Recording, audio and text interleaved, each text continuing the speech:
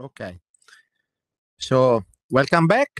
And so now is the moment of the Francesca Carnevale Prize, which is a prize that the ASE gives to the best thesis, master or bachelor in economic history. We have a committee of distinguished scholars to select the thesis. This year, the committee was the members of the committee were Valeria Pinchera, Carlo Ciccarelli, and Gabriele Cappelli. And so Valeria is next to me, and she will announce the winner of the prize. It's better to use the microphone. So it's a great pleasure to chair this session, the prize, the Francesca Carnevale Prize. So this year it was quite difficult for the committee to award the prize because we received a large number of submissions, and also the quality of some dissertation was really, really high. So thanks also to the dissemination and the communication of the prize through social media, we received 20 theses, mainly from abroad, about 70%, and from 8 different countries, from Canada to France, UK, and so on. And numerous institutions, national and international, such as University of Oxford, London School of Economics, University of British Columbia. And so the process of dissertation analysis and evaluation has been very challenging and stimulating at the same time because of the different topics. So ranging from pre-industrial economic inequality, determinants of political disorder, and gender and labor, just to mention a few, and the different approaches and methods adopted. So we evaluated the thesis in terms of originality, consistency, and also discussion of implication with respect to the economic history field. And we, after some discussion, but really peaceful, so we finally agreed to award the thesis that more clearly and significantly contributes to the economic history research, selecting as winner Michele Bolla from Bocconi University.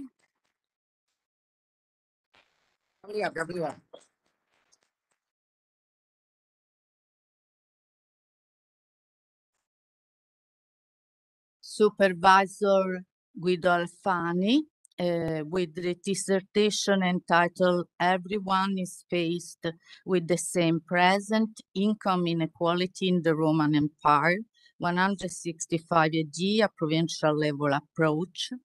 So, Michele, congratulations for your answer. Yeah, we don't have anything to give. Thank you very much. We don't have something, any joker, maybe next year, but you will receive the prize. Now you give out as your bank coordinates, and you will receive the prize. So it's okay. So So you are waiting. Next week you receive the the prize. Congratulations again.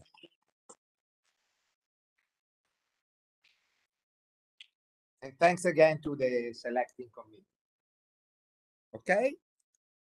So now we come to the ASE Keynote Lecture.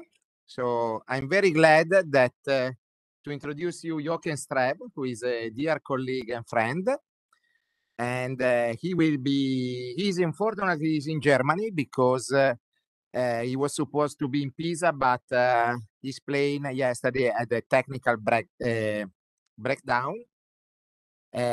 This is a misfortune, but I think it is better that this technical problems take place when the plane is on the ground rather than flying. So let's not be too sad about that. So Jochen has done major contributions to German economic history, so innovation, but also social security. And he has also published in economics, economic history journal, but also business history. So he is really a wide-ranging economic historian. And so I'm really glad that he's accepted to give the keynote lecture. And so you can share your slide, you can go ahead. And we would like also to keep some time for questions afterwards. If you ask the questions, you have to come here so that you can hear. Thank you very much. Go ahead. I'm honored to give this keynote here.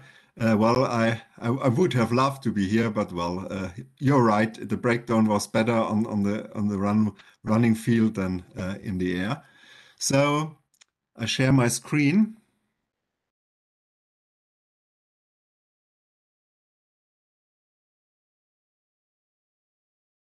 I think you all can see it. Yes. Okay, then I'll start. The title of my talk is Patent Law. So I will talk a little bit about law and patents and the influence of this patent law on economic performance. And let me start my presentation with Zarina Khan, who recently published a second book about this question. And in this book, she said, well, a lot of people are asking why was Britain the first country to industrialize? But she wants to ask why was America taking the leading role as a productivity and technology leader in the 20th century?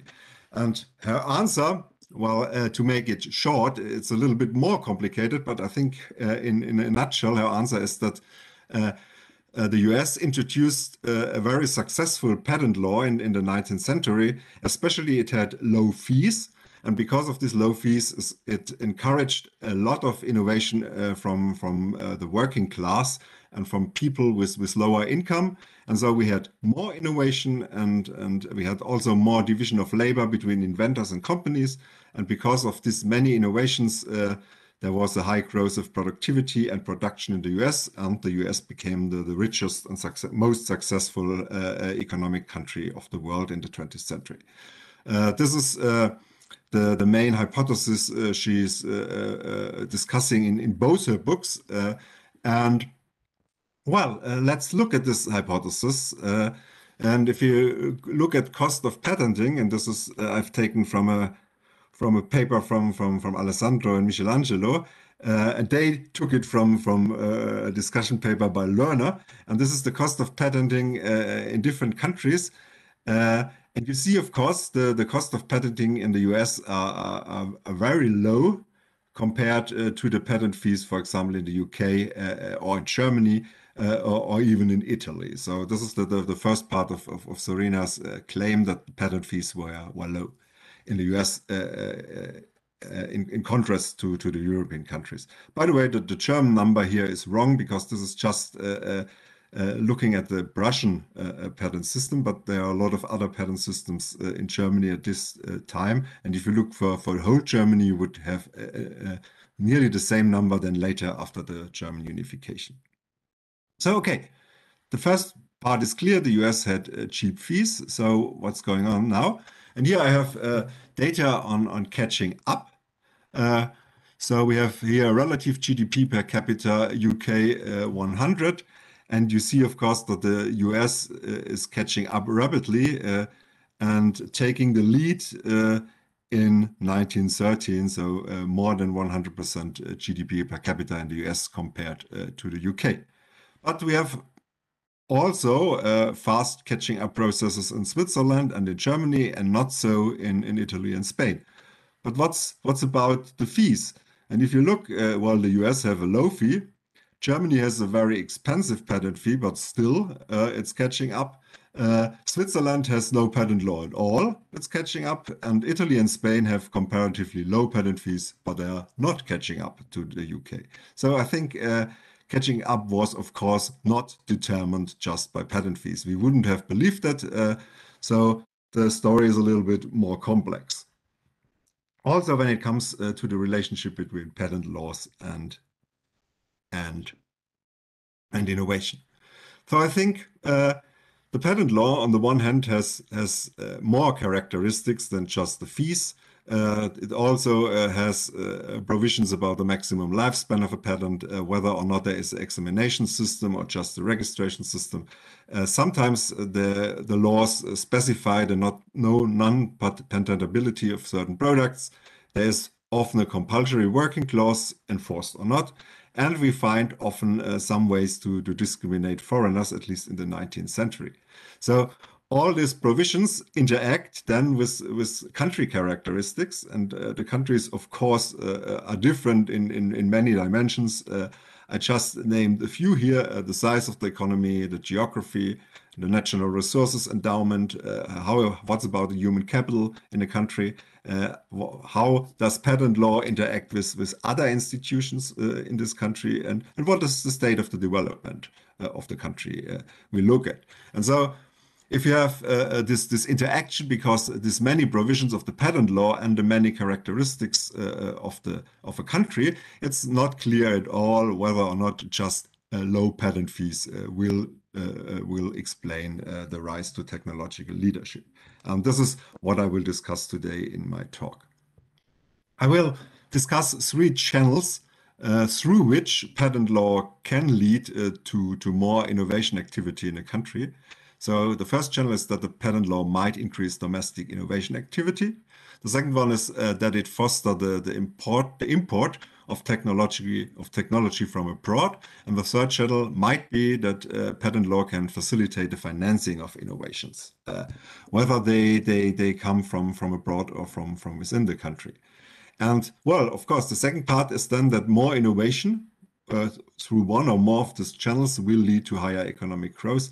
I will not discuss this hypothesis in this talk. This might be another talk next year. I will concentrate on the question how patent law influenced innovation, and then we might have another discussion about why more innovation will lead to higher economic growth. I tried to highlight some of the current controversies and unanswered questions. Well, we had in the 1990s mostly historical data about American patents, but the situation changed dramatically, at least especially in the last decade, I would say. We have now a lot of patent data all over Europe and other places.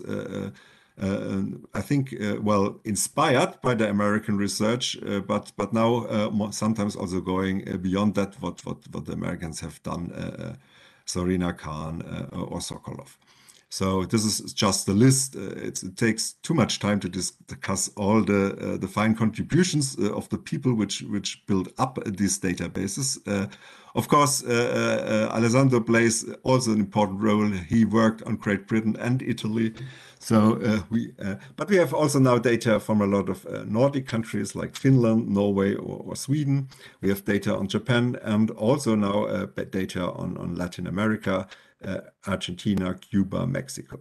So it's not, we can now discuss the channels and the questions I have talked about a couple of slides away.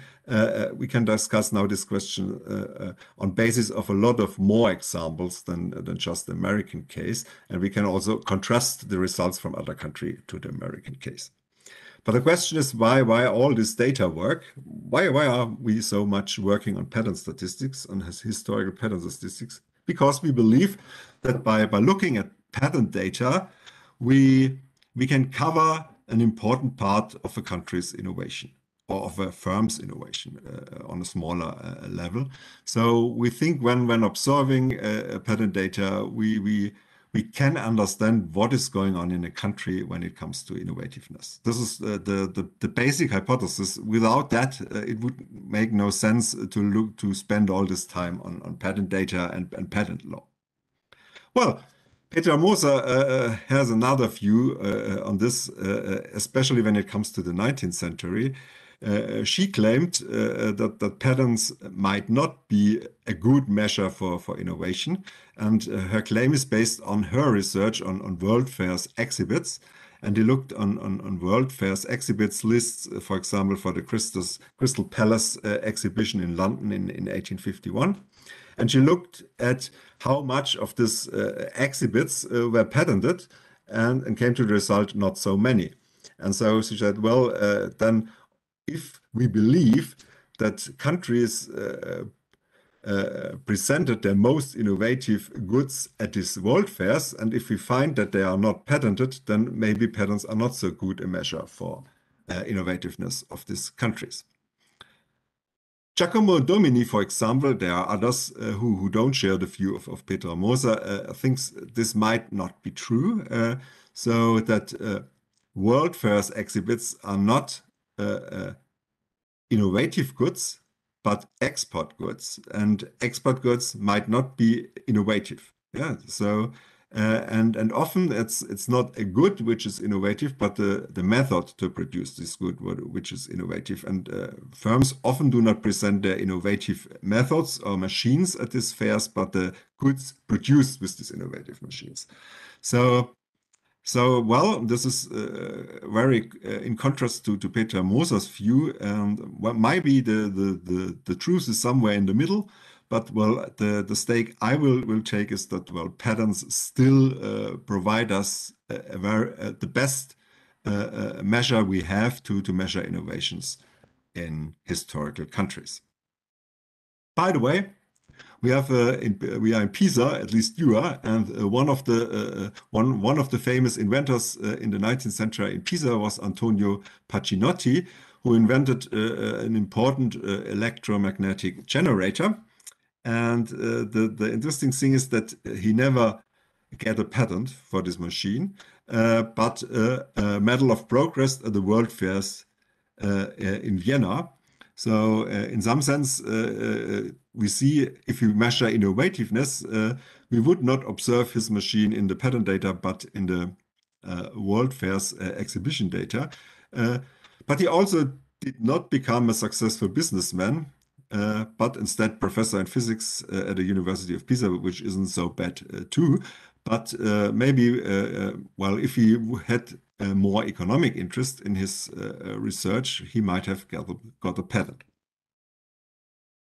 The second problem with patent data is that they count every patent, and some patents cover very important innovations and others not. Here's just a comparison. A German patent, imperial patent 532, is patenting the very important diesel motor by Otto Diesel, and patent number 27,632 is patenting a device for cutting boiled eggs. You see here this nice picture. It's a very complicated machinery just to cut a boiled egg. But this guy got a patent. I think he didn't become rich with this patent. So if we look at just pure statistics, if we count every patent the same, we have problems to distinguish this valuable and more not so valuable patents.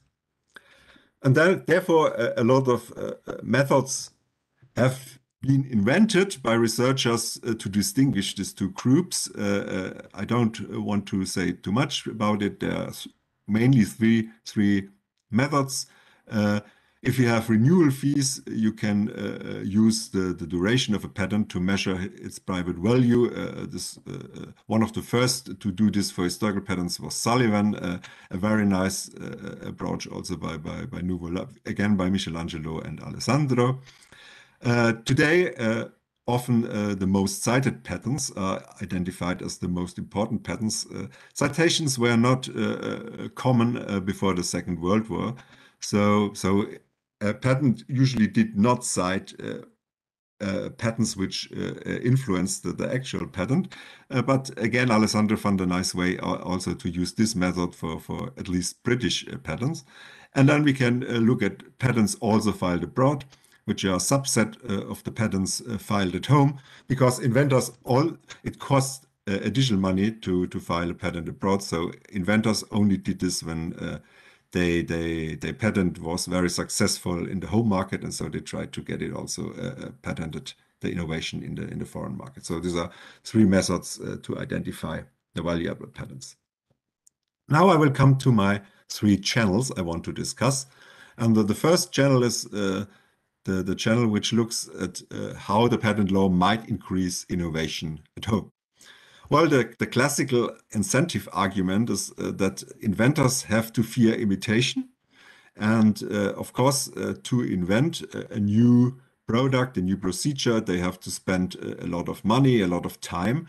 And if it's easy to, if they succeed and it's very easy to imitate their invention, then their competitors, they could supply at a lower price because they would not have to cover the research and development costs.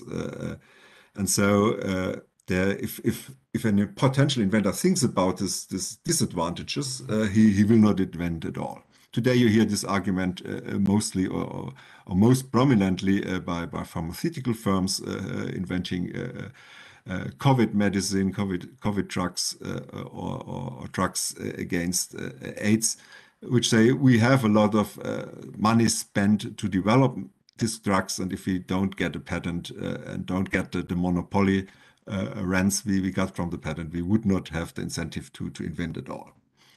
There are other positive side effects of the patent law. The one is that if you get a patent, you have disclosure your innovation in a patent specification, and others can read this, and this might lead to rapid dissemination of new technological knowledge, which might be used for other inventions in the neighborhood of the patented invention. Then we can trade patents, which is also nice. So we can sell patents, and this allows the selling of new technology, of new ideas, and this might lead to a division of labor between the inventors, which concentrate on inventing things, and the companies, which concentrate on producing the new things and sell them in the markets. And this is this idea of division of labor between inventors and companies, which is also very prominent in Serena Khan's work, among others. Well, I said things are more complex. The cheapest patent law in history was the patent law of Prussia, where the patent fees were very low, even lower than in the US. And here we have patent statistics, patents per year and million inhabitants, and you see that the numbers are very, very small in Prussia, even though it was so easy and so cheap to get a patent.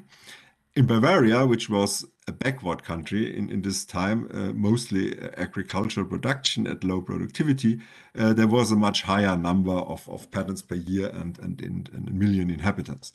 So how could it come?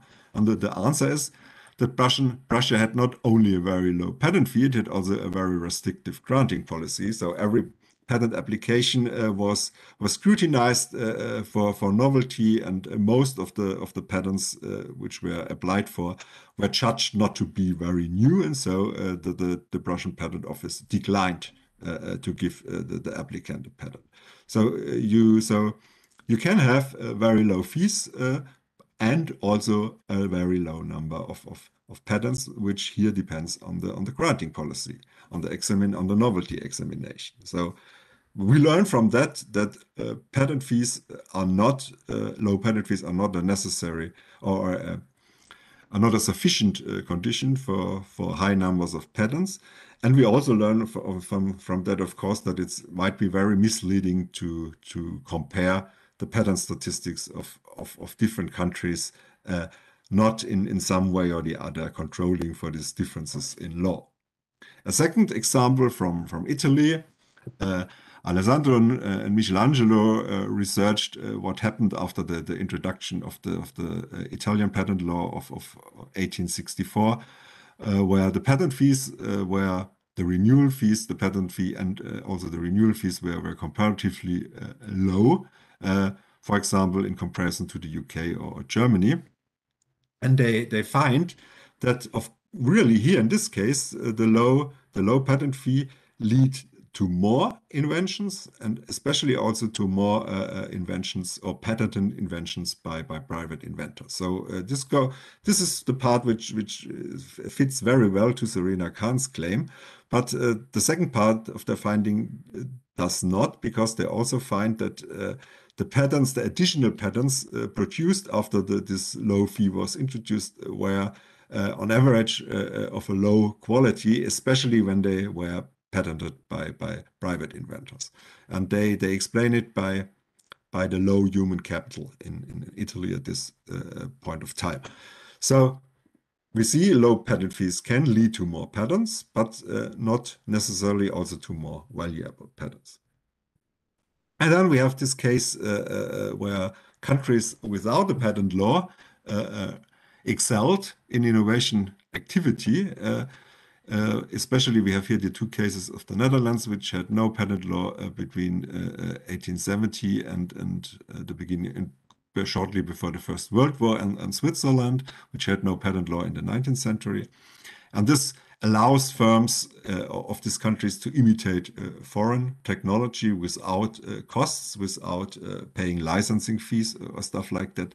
And a nice example here is Philips in the Netherlands, which imitated the Edison's light bulb. And this was, well, the founding of today a very large company. In the Switzerland, firms imitated the German dye, synthetic dyes, and became large and very successful. So we have this idea that having not a patent law might be very good for developing countries or for countries trying to catch up. Peter Moser argued that while having no patent law also meant that when it comes to own innovativeness, firms concentrated on goods which are not easily to imitate, where secrecy is a very good means to appropriate the returns of innovation, and such, for example, in the consumer industries like milk chocolate or ready-made soup. So it might be not an accident that firms like Toblerone and Maggi also rose in countries without a patent law. In Germany, we had a patent law. We had a patent law, even a lot of patent laws before the introduction of the imperial patent law in 1877. But in all these patent laws, it was not allowed to patent a new chemical product. It was also only allowed to patent a new method or a method to produce a new chemical product. So if you get a patent for this procedure, for this method, no competitor was allowed to produce the new product with this method. But if he found another method, he was free to do so.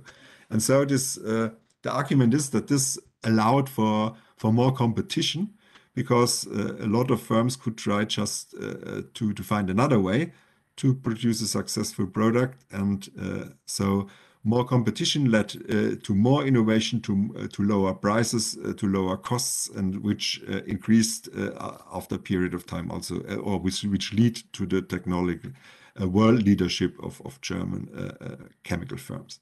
Here we have an example from Murman, where you see that the market entry of new firms in Germany was much higher than, for example, in Britain and the US, where you could patent a new chemical product.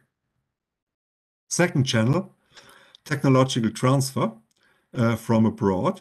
We have very important books and research on industrial espionage and technology transfer in the 18th and 19th century after the English industrialization, where other firms, where firms from other countries tried to imitate this new technology by sending spies, by working in these innovative companies, by smuggling out new machines or drawings of these, or by hiring skilled foreign workers.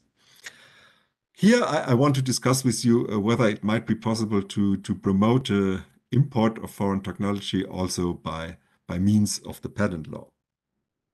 And I think we have two provisions in the historical patent laws which are rather poorly researched, but which might help us to understand what was going on with the patent law and introduction and the import of foreign technology. The first thing is the patents of introduction. In most historical patent laws, you find the idea that local imitators can get a patent of introduction when they introduce in their own country a foreign innovation, even without consent of the original foreign inventor. So they have just to be the first one to do this product in the home country. And then we have compulsory working clauses where every patentee, but is also mostly against foreign patentees, had to produce the patented invention within the jurisdiction of the patent protection. Otherwise, the patent would elapse. And so it was not easy for a foreigner to get a patent in important markets, say in Germany or in Italy, and not producing the good in this market, because then the patent protection elapse very soon. We could learn from the structure of the patents of introduction, so what technologies are they dealing with, or from the enforced mandatory working clauses on which areas technology imports were concentrated, but this has not been done in most cases. So this is, like I said, poorly under-researched. A good example, or the only example where this is done better is the Spanish case by Patricio Saiz, who looked really on the patterns of introduction and invention, the classical ones in Spain for the 18th, 19th, 20th century. And here you see that at the beginning, patents of introduction were as important as patents of invention. And even after the patents of invention took the lead, there's still a high share of patents of introduction in the Spanish economy, even until the 1930s. So you could say Spain run to a two-stage process. First, when the country was very low on technology, they tried to imitate mostly foreign technology, and then when they become better in doing new technology stuff, they also increase their own invention activities, but still relying on a lot of patents of introduction. And Saiz also looked at the structure, and you could believe that this patterns of introduction concentrated mostly on the most advanced foreign technologies, but this might be misleading to think so, because it could also be the case that there must be some complementary between the home base, the human capital and the knowledge in the imitating country, and the technology they want to imitate. Otherwise, it would not work.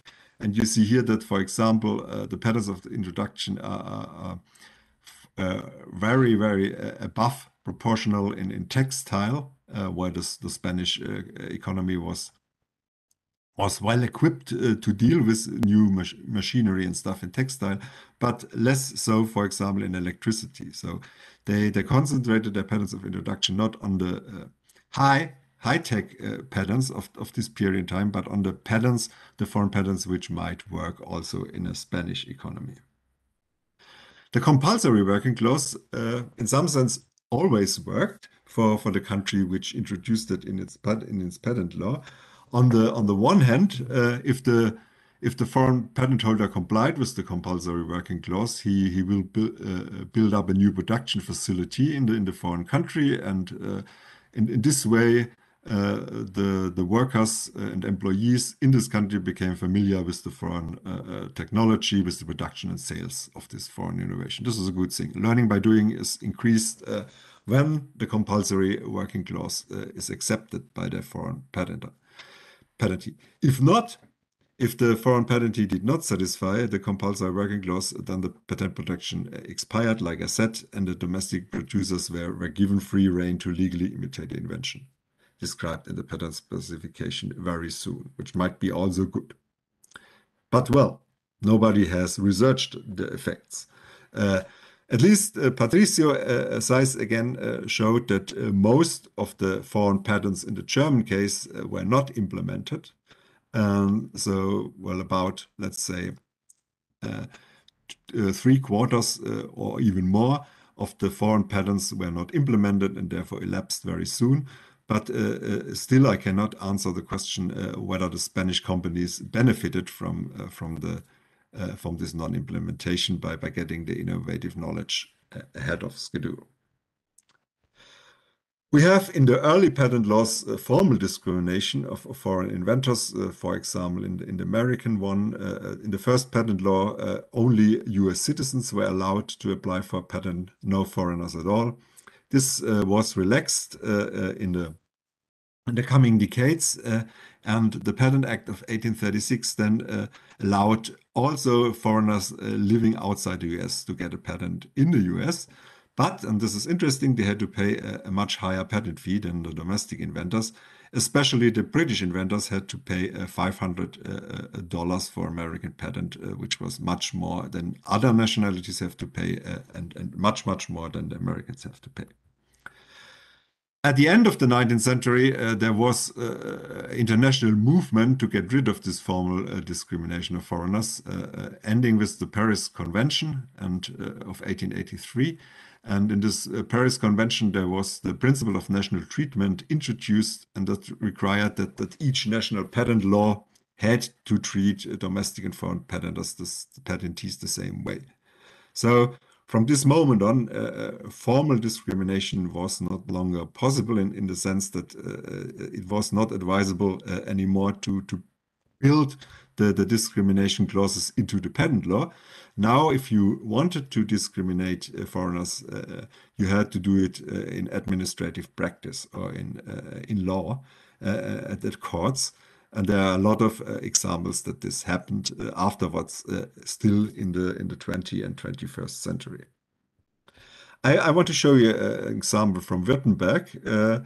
Württemberg, today one of the most innovative parts of the German economy, in the 19th century, a backward county region in Germany. And Württemberg had a very special patent law in the sense that it allowed the patent authority to assign to each individual patent an individual patent fee ranging between 5 and 20 guilders per year. So they could decide whether to charge 5 or 10 or 15 or 12, whatever. And if you look at the distribution of fees, you see that some inventors had to pay more depending on their country of origin. For example, the people from France, the people from Great Britain, from Saxony, which was also a highly developed country, had to pay higher fees than the people from Württemberg, for example. And so the question is why, or how did the patent authority decided about the patent fees? And Sibylle and we did some research on this question, and I want to show you just some of the results we found. So we find that people from the German Zollverein, but not from Württemberg, had to pay on average 5 guilders more than people from Württemberg.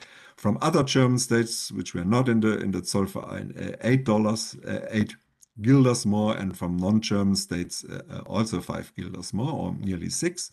So these are if you want to say that the country fixed effects of the discrimination.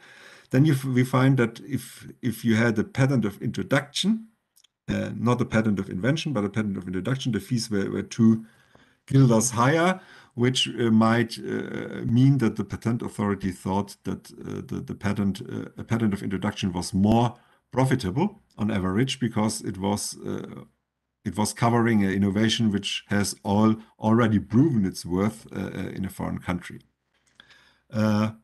Other things are very interesting, and we might come back to them in the discussion. So Württemberg, with this discriminating patent law, caught up to other German regions in the 19th century. And so is this just a correlation, or is there some causation in this?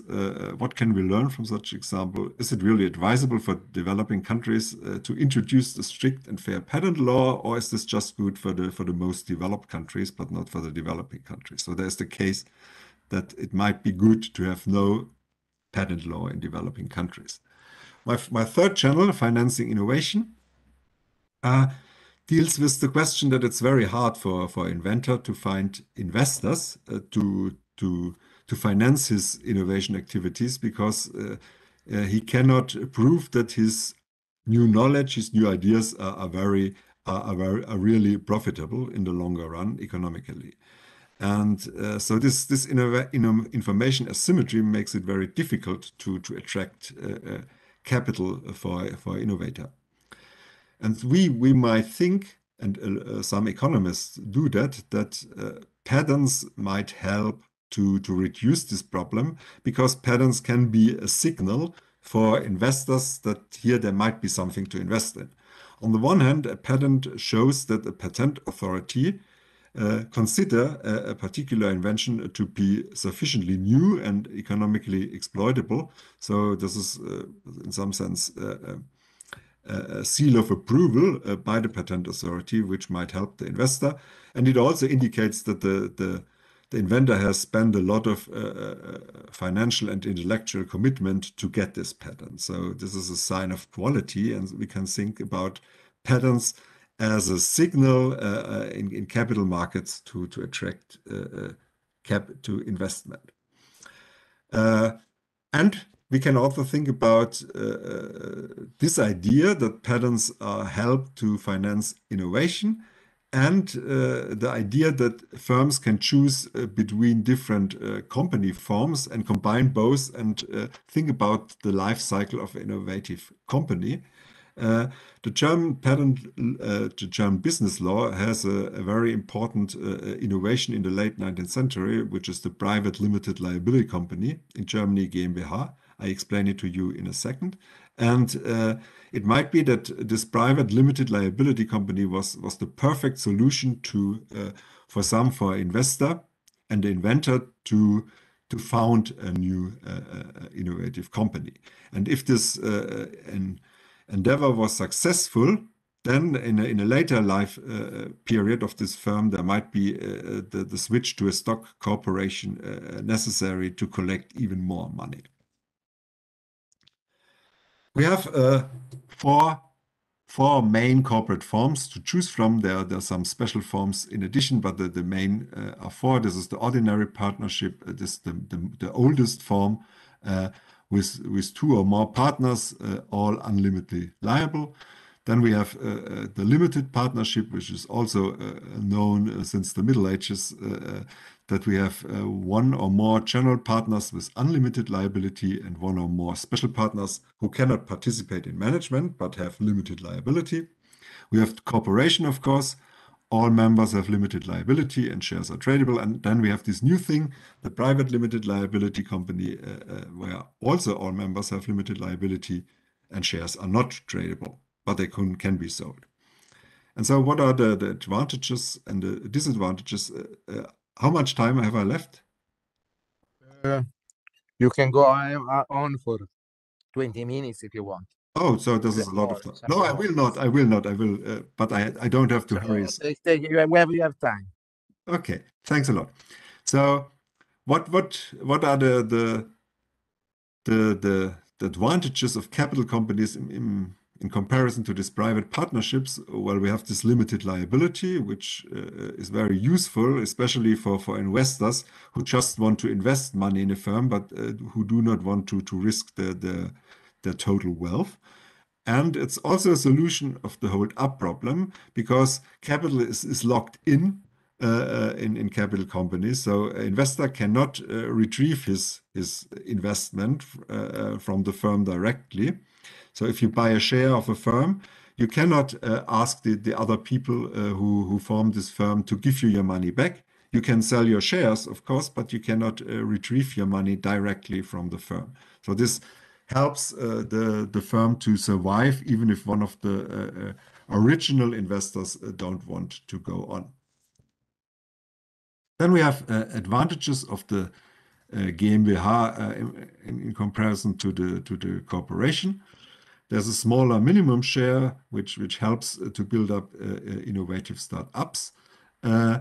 The GmbH has no need to publish balance sheets, which is nice if you have innovative firms. You don't want to publish a lot of information about your innovation activities. So not to be forced to publish balance sheets might be especially nice for innovative company.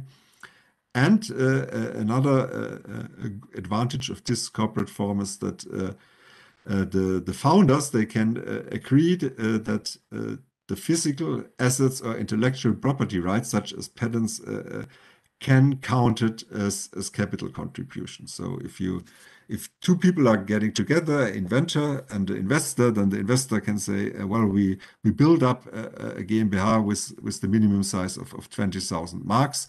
I give 10,000 marks and you give your patent, which we evaluate as worth 10,000 marks. And so the firm is founded. And the inventor has not to come along with a lot of money, but he can still get equal share in the firm.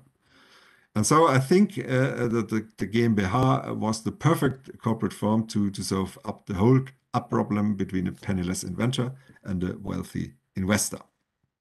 And we researched that a little bit more and to find some evidence that this claim is true.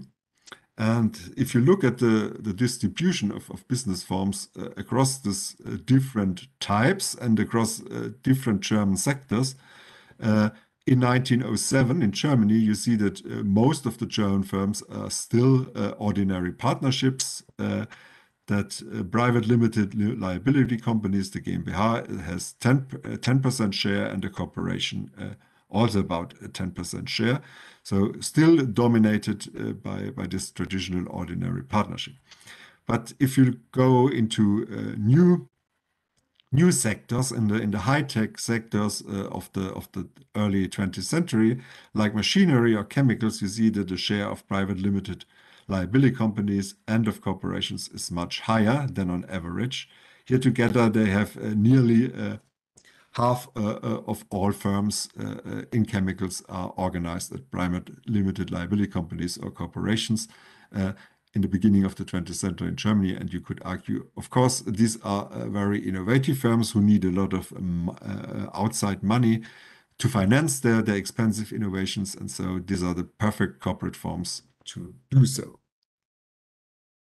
You can look at firm histories to get a better understanding of what is going on. I did this for a lot. Just two examples. The first one is the Hacketal Gesellschaft GmbH, which is the idea was to insulate telephone lines and telegraphic lines against the influence of high, which is the word of nearby power lines. And this guy Hacketal, he found a way to do so by insulating the telegraph and telephone lines, but he had no money to build up a firm. And so he found an investor, Jakob Berliner, who was owner of a Telefonfabrik, of a telephone company, and who agreed to finance this idea to develop this insulated wire. And they founded a GmbH. So the inventor, Hackenthal, put in this GmbH his patent, and Berliner put in money, and then we had the foundation of this Hackenthal Gesellschaft GmbH. It became very successfully also on the international markets, and so it was converted into a corporation in 1907, when more money was needed. A second company, which is interesting because I think the compulsory working clause was the reason for founding this company in Germany, the Deutsche Diamalt GmbH. It was an Austrian who got a German patent which was protecting a baking aid. But this Austrian guy understood that it was necessary to build up a German factory, otherwise that this patent would have elapsed because of the compulsory working clause. And so he founded, in the year he got the patent, also a German subsidiary. the Deutsche Diamant GmbH, which was also partly financed by German investors and the Austrian inventor. Here I have a slide where you can see the newly granted valuable patents. We distinguish the valuable patents by their lifespan per firm per year for the sample of the most innovative German firms. So we have here all German firms which had at least two valuable patents in the period between 1877 and the First World War. And then we look at their performance and we distinguish firms that went public at the Berlin Stock Exchange during their lifespan and firms which did not. And you can see that starting in the middle of the 1880s, firms that went public in Berlin at the stock exchange and raised a lot of outside money had more innovations on average and per year than the firms which did not.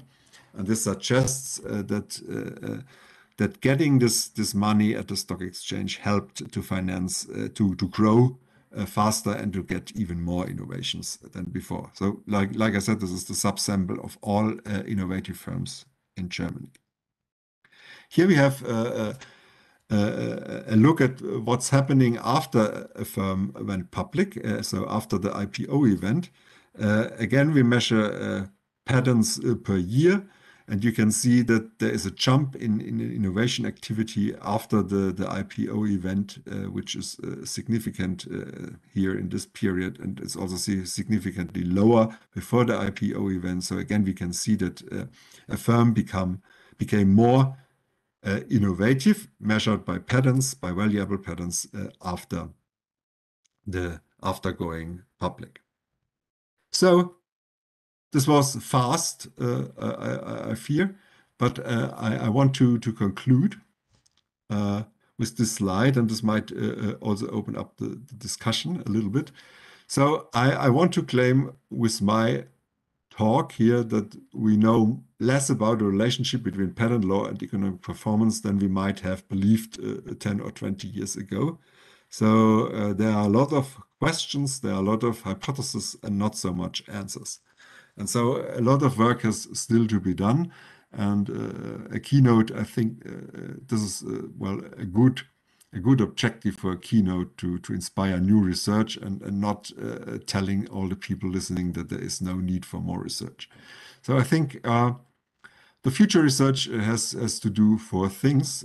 First, national researchers, scholars should complete their existing national patent databases. Sometimes we have just some years covered or some subsets of patents covered.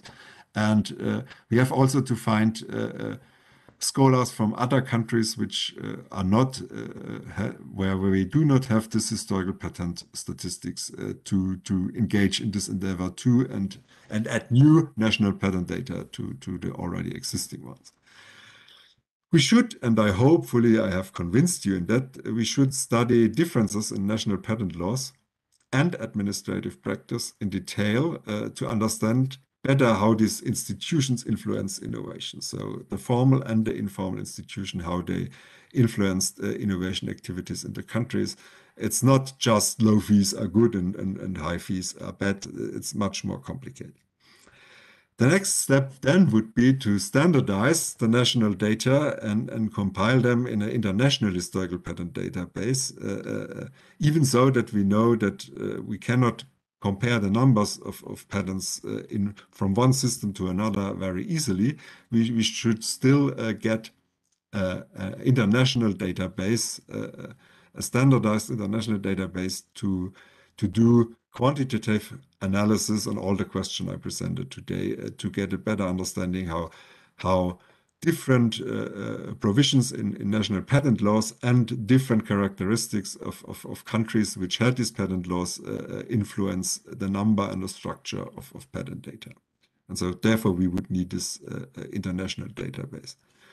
And fourth, we should enrich our patent data with additional information on the patent holders, such as the business form which I just described.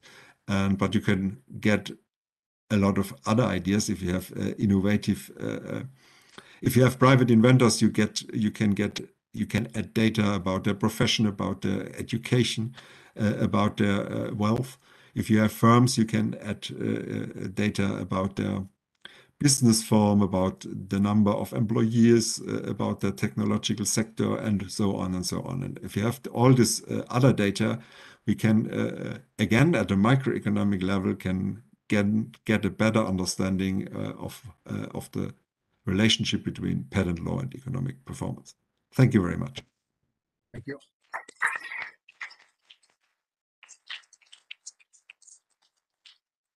So, okay, so we had an excellent overview of one of the liveliest stream in economic history of the last 10 years, I would say. We have time for questions. I have one question myself, but if somebody wants to come, I give precedence. So, but you should come here, because otherwise you cannot hear you. Okay, so, or take one of these mics.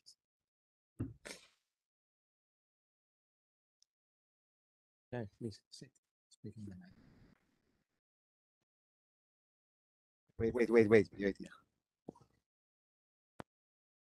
Okay. Thank you, Jochen. Thank you for your brilliant presentation, for have summarized so well the stream of research on this issue. I don't want to add some question about the future of this stream of research, but I would like to ask a classical question that very often we received when we are going to present papers on innovation, patents, and so on, particularly in the last few years. Do you have any policy implication in our research, in the sense that with the pandemic situation, the vaccine we have produced in the last few years, this is a classical question. So we have to add some lessons from history from patent, with more patents needed to develop innovation, or vice versa, and so on. So in a sense, our historical approach could offer policy implications to nowadays situation. Okay, thanks a lot. I have already hinted at this actual discussion about the usefulness of a strict patent law in developing countries. Well, there was this on the one hand, this strong claim that every country in the world should have a very strict and fair patent law. And on the other side, scholars, economists who believe that it would be better for developing countries to have a relaxed patent law, to give their own firms the breathing room to imitate foreign technology and to sell it at their home market without fearing that a strict patent law would punish them. And well, I think I have some sympathy for this view because observing that a lot of countries in the past own their own development imitating strategies. It has not started with imitating British technology. It has started even before. But since the British industrialization, there were always countries which are now among the leading economic countries of the world, imitating Britain and other countries to catch up. Like, for example, Germany. And Germany today, of course, is always complaining about Chinese and others' product piracy. But they did it in the past too, and it helped developing. So my policy advice would be for developing countries, it's not the first thing you should do is to introduce a very strict patent law. Thank you. Jakob? Where do you want me to? No, it's I can right. Yeah, Jochen, great overview, especially for someone like me who have no knowledge in this area. But I have many students interested in the topic, and as you went through your presentation, there were two things that I thought might be interesting for students to look at. The first thing is, when you have a law, you have the question of compliance with the law. Mhm. So one area that I thought might be interesting to look at, but you can confirm or reject this idea, is whether you are able to measure patent disputes. Is that something that's been done?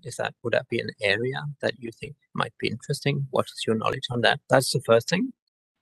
Mhm. And the second thing that you talked about was inventors that had trouble getting finance for starting the invention.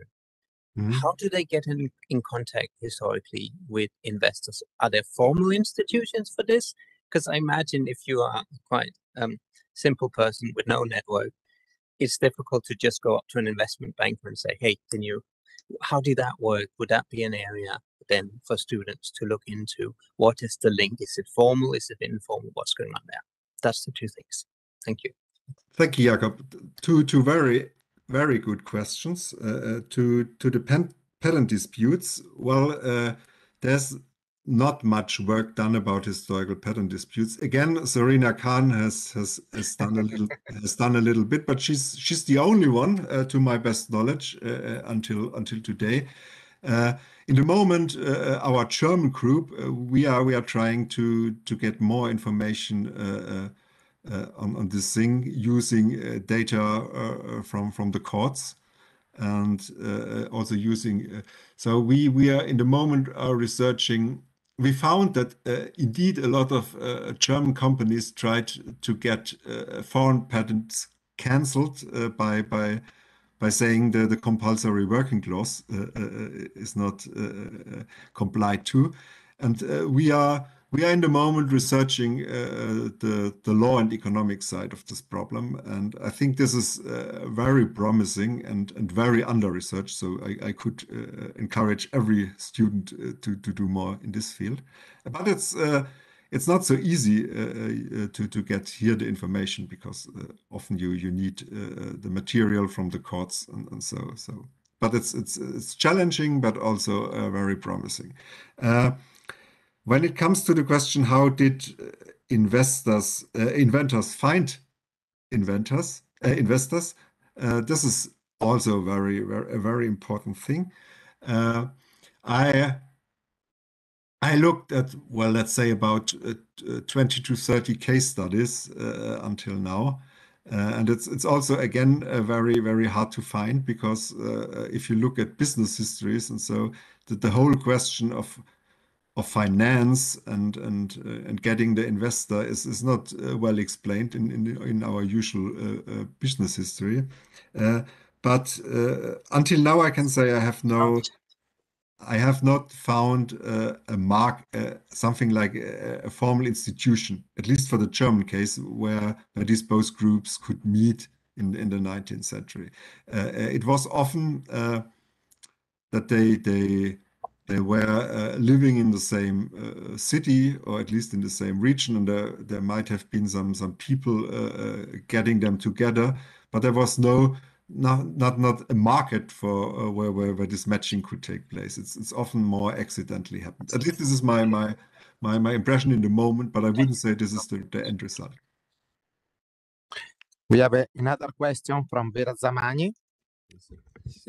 Yes, you have highlighted very well the fact that many inventors did not find enough finance, and that the patent gives an incentive in any case to work hard and find some ideas because it will be an instrument to get some finance. But today we are looking at the opposite situation, namely patents allow inventors to become extra rich out of the acceptability of it. So how do you account for this change? I'm very sorry. I haven't understand the argument. What do you mean by extra rich? Extra rich. Yeah. Namely, as a result of the fact that they have found a vaccine, for instance, no, and they patented this vaccine, then they become extra rich as a result of events that happen. But also in other cases, in the case of the software companies, is the same thing. You know, they become extra rich on the basis of a patent that they had at some point of time. So I think this comes a little bit to the question about the average value of a patent, or how we distinguish valuable and non-valuable patents. To my best knowledge, it's very skewed. So we have a lot of patents, but only a few of these patents are really very profitable. So this is it's not a normal distribution. It's a highly skewed distribution with a very low probability that you get extra rich with your patent. And so this is something we have to keep in mind, and that most patents do not lead to a lot of profits, but a very few do. But this is always ex post knowledge, and the problem is what's with ex ante knowledge. So how you could is it possible that the guy who would get who would become extra rich when his patent would be exploited, how would he get money ex ante? And did he not? And so never became rich. So if you look at the vaccine in Germany, we had some, when it comes to COVID, we had some ideas about who would invent the best vaccine, but we didn't think about the firm which did it, but of another firm. And that this firm got more money so I don't know. So it's clear that some people get very rich with their patent, but it's just a very small minority of all patentees. And this is not solving the financing problems, because this is always ex post knowledge. And the question is how did these people get their money ex ante? Carlo. Yes, thank you for the presentation. My question is about the relation between patents and innovation activity. And can you please tell us whether this link was somehow mediated by demography? I mean, over the 19th and 20th century, there was, you know, the so-called, obviously, the demographic transition, right? So how much and how the availability of young labor force throughout history was a factor influencing the relation between patents and innovation? There is this story nowadays in Italy, especially so in southern Italy, that we don't have skilled young anymore because they go abroad, right? So there is no enough framework to develop new ideas and new technologies and new innovation and so on and so forth. What about this relation with demography and innovation throughout history? This is very interesting because it comes to my mind that there might be also a quantity-quality trade-off in patenting at the end of the 19th century, because the time of the uneducated private inventor who just had some idea about a machine he built in his garage and so was coming in some sense to an end in the 19th century. It was more and more invention were based on science and were produced by research and development teams, even in firms and in laboratories of firms. So you could say that inventing became more education and science-based in the late 19th century than it was before. And this was, well, one of the reasons you could say that the quantity-quality trade-off took place in demography, because now it was also more important to invest in the education of your children when parents wanted them to become inventors. I don't think so that people parents thought so, but I think there's also a positive influence of better education on patents. because it was necessary that inventors had a better education, because the technological fields where inventions were mostly made changed in the 19th century to fields like electricity, chemicals, and more advanced machinery. Okay, so I don't see any other questions, so I think we can close here. We thank again Jochen for his excellent overview. It was, and we hope to see you, Jochen. yeah, I hope so too. We hope to see you in person in one of our next meetings. So yeah, I hope so please, too. do come to.